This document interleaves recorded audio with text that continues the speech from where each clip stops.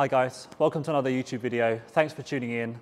Today I'm going to talk you through how I hold the club and a couple of grip tips which should really help you hit it better when you go on the course and also hit it an awful lot straighter. Now, the grip is something I focus on basically every single range session because it's so important. It has so many other little influences, and how we can move the club is greatly affected by how we hold the club. Now, most of you would have seen, YouTube videos galore on having a weaker versus stronger grip.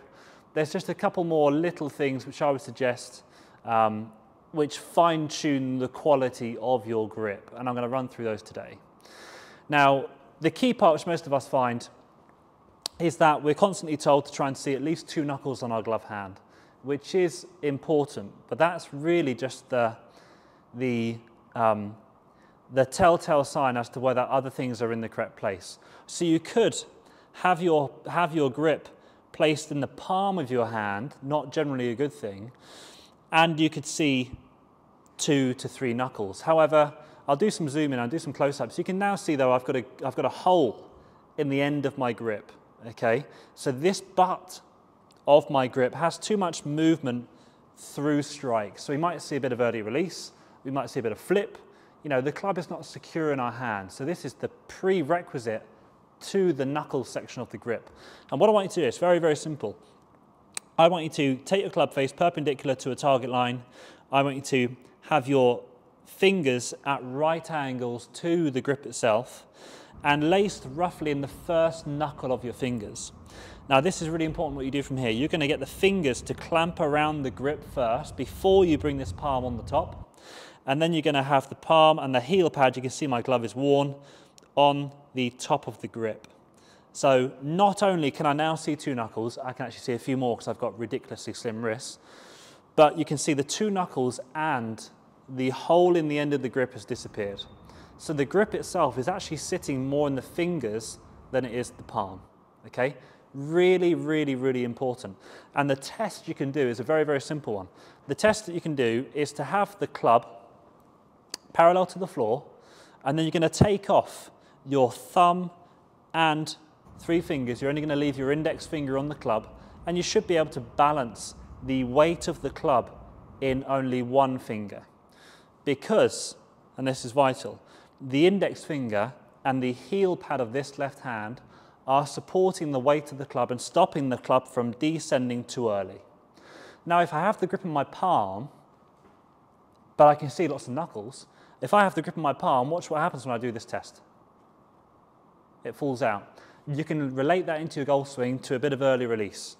Okay, so you can't control, in my opinion, the weight of the club on the way down, and the club will want to descend too early, and therefore you'll deliver some reverse shaft lean. Okay? Whereas if you get the grip in the fingers, remember right angles to the grip itself, fingers around first, and then this heel pad on top, you'll be much more able to apply some pressure down through the end of the handle and stop the club head from descending too early. So not only are you going to get better at ball striking, but it's also going to make you hit the ball straighter. Okay, so part 2 is the effect it has on the direction of the ball. Now, I have people who hook the ball and I have people who slice the ball, and they can both come in with a weak left-hand grip. So you might find that typically people who have a weaker left-hand grip, where the thumb is down the middle of the club, it might be a little palmy and they might be only able to see 1 knuckle on that hand, or typically be people who will inevitably hit the ball off to the right-hand side, okay? Now, if I tweak my grip and just double check the numbers there, so my path was 3.5 left, my club face was 12 degrees open, I'm going to go through this checkup I've just given you, so fingers first, palm over. Now watch the effect this has on this ball flight, and I'll try not to change anything else, so we're just going to hit a normal shot. That should come out fairly straight, maybe a little cut. So now I've hit a shot dead on target. The club path is 4.5 left. That's kind of typical for me because I like a fade. But now the face angle has shut almost 10 degrees. So we've gone from this one where our path is 3.5 left and a face of 12 open, to this one being 4.5 left, again kind of typical, but now our club face is only 2.8 open, okay?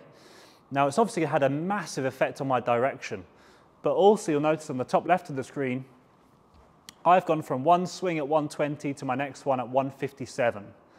Part of that will be because I will feel as if I can actually hit the ball with a bit more speed because I'm actually secure in the knowledge that the ball's going to come out straight.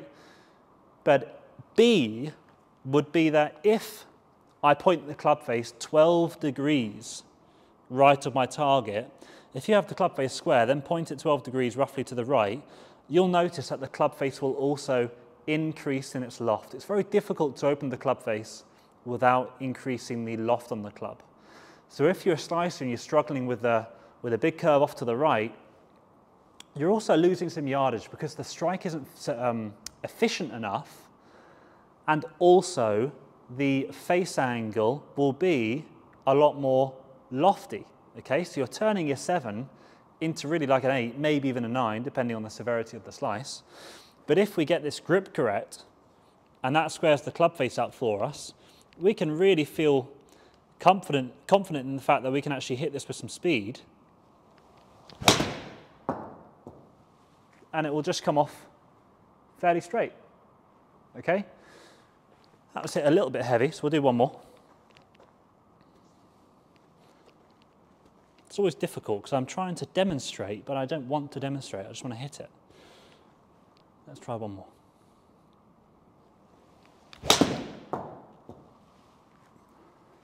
Good one. Again, 4.2 and 1.6 open. Okay, so really consistent face and path numbers. So that leads me on to my final point. We've done the placement of the hand on the grip.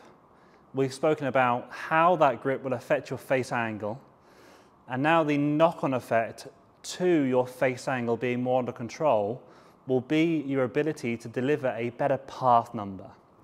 So when we see it on Instagram and we see it on YouTube, so many people are encouraging slicers to work on their path. And this, I think, is where a lot of slicers are going wrong. We've got face and we've got path, and the relationship of those two controls your direction, okay? Outside of strike. Imagine strike is on its own little kind of hemisphere over here. Now, the path only contributes roughly, with a 6 or 7 iron, roughly about 25% of your ball's direction. The face angle, and where this face angle points through strike, is dictating about 75% of your ball's direction. So when someone tells you, when you go into for a slice and someone tells you to work on your path, you're only really working on the 25%. Okay? My point to you is, why wouldn't you try and work on the 75%? Okay? The changes which are going to give you the biggest difference. And then guess what? When you work on your face angle, and like the second one, you actually start hitting it a bit left if you're slicing the ball, then changing path is so less stressful, a lot less stressful, because you're not having to react to a direction, which inevitably most of us are. You know, if you see the ball go left all the time, you're going to want to swing further right. If you see the ball go right all the time, you're going to want to swing further left. So our path is reacting to where our club face is. And if our club face, like a lot of people, is open down to our grip, then it's an easy change. It will feel difficult for a week or two, but if you just keep drilling it out, if you hit some balls left, if you're a slicer, fantastic, okay? Then you would change path to make your ball flight more neutral and more centered over your target line. Now, on the other hand, if you hook the ball, this is the interesting part. So a lot of people might come in with a weak grip, but again, because we're all told to work on path all the time, and this happens a lot, funny enough, on my online lessons rather than my in-person lessons, is that I see a lot of people, and some people message me on Instagram, and they have these lovely backswings, but the club face gets really open at the top because they've got a weak left-hand grip. But then they try to drop the club on the inside and give it this really big inside-outside path, but it just ends up being almost like a flip flip draw, which can ruin low point control, rather than having the grip a little stronger. And I know it sounds counterintuitive. You're hitting the ball left and I'm telling you to strengthen your grip, but it's the reaction that the grip will have to your release.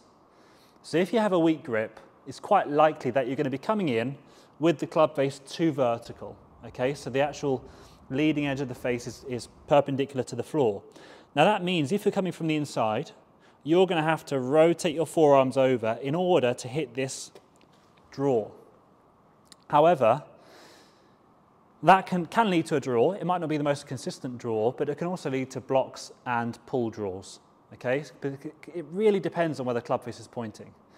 Whereas if we strengthen the grip, you would feel as if the club face is already square and you wouldn't have to try and rotate the hands over. And that's such a great feeling to try and draw it. I mean, I'm not a drawer of the ball, okay? I love a fade, absolutely love it, but I should be able to try and draw one without too much of a drastic flip through strike. So let's see how close I can get.